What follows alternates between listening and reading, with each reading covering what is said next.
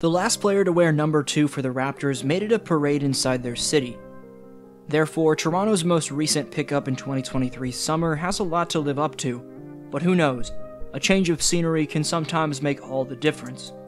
In 80 games in 22-23, this product of San Diego State University owned a defensive rating which equates to what would have been the 6th best mark among players at the small forward position.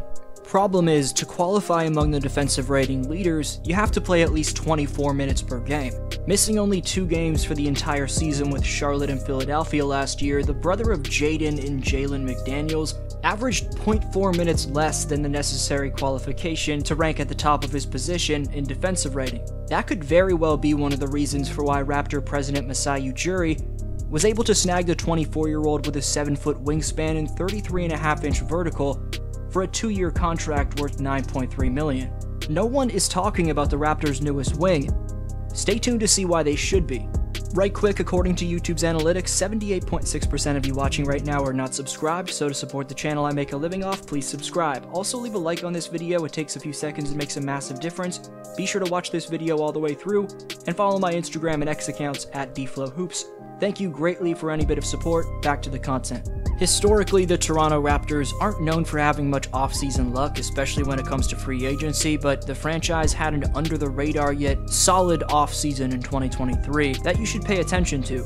From stealing Grady Dick as the 13th pick, to stealing Marquise Noel as an undrafted free agent, to signing Dennis Schroeder for the backcourt, one of the fastest pick-and-roll creators in the world, to re-signing prevalent rim-protecting force Jakob Poeltl for the frontcourt, the Raptors also added a player on the wing with untapped potential. With their signing of Jalen McDaniels, the Raptors are acquiring a perimeter weapon who fits right in with their cast of players with a lengthy reach advantage. Between 56 games with the Hornets and 24 games with the 76ers, Jalen's 4th year in the NBA last season saw him post career highs in all of minutes, points, steals, assists, and blocks per game, to go along with field goal, 3-point, and free throw attempts. Last month, speaking on his arrival in the Six, McDaniels said, "I felt like it was a good fit for me. They have a lot of guys like myself, long, athletic, very versatile, can bring different things to the table on the court. I feel like I just fit their playing style and fit with the guys on the team as well. It feels good just to be wanted by the organization."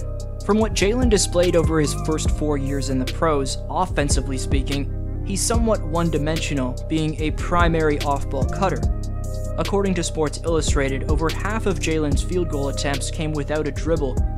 However, by the eye test, he's shown a ton of upside creating off the bounce, and also during his introductory press, Jalen stated that he feels he's got a great chance to take the next step in his development, with a Raptor team that's become one of the 5 squads in the association over the last 5 years to win the Larry O'Brien Trophy.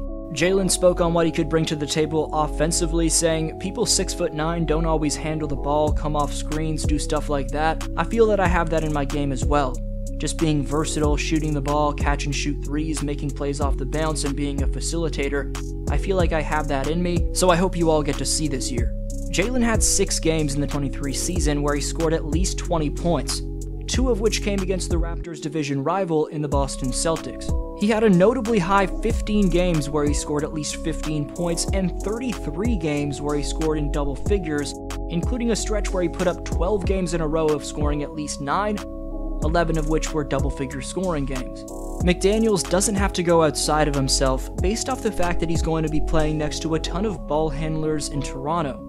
Between Dennis, Marquise, Pascal, Scotty, even potential Rookie of the Year Grady, there's a bunch of players on the Raps who are capable of creating shots for themselves and others. For McDaniels, in Serbian Darko Rajakovic's offensive system, he'll need to do what he does best: fill out the lane and make sound reads, whether it's being the screen and roll man, cutting back door to the basket, or using flare /cross /UCLA /hammer /floppy /flex /back /double /elevator screens to navigate his way around the perimeter.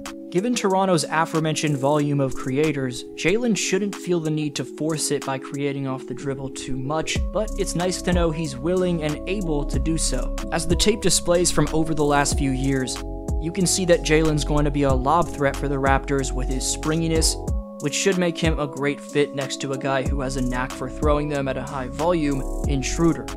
He's got an incredibly fundamental shooting release from distance, as note the 90-degree angle, not just that his shooting release winds up into, but that his lower body position forms when landing after attempting his shot.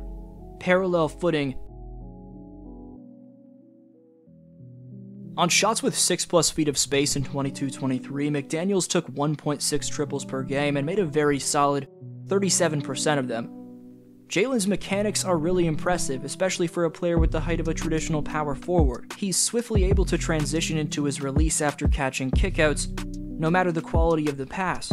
His shooting ability should make him an effective floor spacer for Toronto and allow him to slide over to play the stretch 4, potentially even the stretch 5 spot at times. It's a luxury that you can play him as the pick and pop guy, given he can also handle the rock in the open court. On the glass, Jalen's shown the capacity to be able to find balance in the midst of heavy traffic to levitate for O boards over multiple defenders. His 63 total offensive rebounds were 24th at the small forward spot in 2022-23, but among those top 24 ranked players in this category at his position, he had the 4th least amount of total minutes racked up. McDaniels adds to a Raptor team that was 2nd in offensive rebounds per game last year, and could form some lethal O-rebounding lineups with Scotty Barnes and OG Anunoby, who were number 1 and 6 respectively in offensive rebounding per 40 minutes at the small forward spot. Displaying Jalen's self-proclaimed versatility, here the near 7-footer collects a DHO from Plumlee, stutter steps into the lane and floats it over the top of one of the best paint protectors in basketball in Brook Lopez. That's tough. Another instance of him working as the pick-and-roll creator, as he gets past Jaylen Brown off the bounce, pulls off a shifty in-and-out dribble, embraces the contact, and maintains control under the pressure of a perfectly fundamental two-hand straight-up contest. Good D, better O. This time attacking all-star Julius Randle, who's the low man in this case. Jalen's rangy 1-2 step takes him from the elbow all the way into the restricted area, and with his long reach, after that, all he has to do is extend his arm to get a wide-open finish. Watch his poise, balance, plus scoring impulsivity to pull off a low sweep-through, fend off the contact from Batman by going to a shimmy shake, and pivoting around for the contested fader, and in true jersey number 2 fashion, he gets the Kawhi roll. From navigating in the dunker's spot to pushing the tempo before utilizing nifty dribble combos and high-arcing floaters to catching and shooting with a hand in his face on the wing, there's a number of roles for McDaniels to fill out, and Rajakovic is vamped from the previous year offensive system. His bread and butter, however, scarily has barely been broken down aside from statistically in the intro of this video. A separate vid evaluating film on Jalen's defense could without a doubt be put together. Let me know your interest level in that by liking, commenting, and subscribing. You're the best for watching all the way through. Thanks to the best Hoops Talk community on YouTube. This was your boy D-Flow, and I'll see you next video.